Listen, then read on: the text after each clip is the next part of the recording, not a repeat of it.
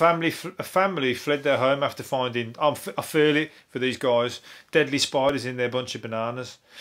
What's it called? What spiders were they? Brazilian wandering spiders. Not them again. They're always in the bananas. Don't buy a fucking... I've just bought a bunch of bananas as well. But they said a sack. They saw 20 of them come out of an egg sack, a spider egg sack, off the tomatoes, and ran into the house. And now they've had to leave their house because you wouldn't want to be there, because them wandering spiders can kill you. And they're the ones that they give you a hard on as well. If they bite you and give you a hard on and kill you, or one or the other. It's fucking risky business.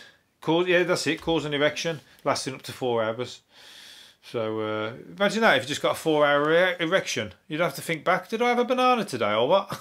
Or am I just fucking on the ball? Am I just fucking, you know, feeling it in lockdown, literally? Getting jiggy with myself out of nowhere. Just, I mean, you know, it depends on what you're watching on the TV, I suppose, but if you're just watching like Antiques Roadshow and you just got sitting there with a 4-hour fucking hard on, you want to go and check yourself out.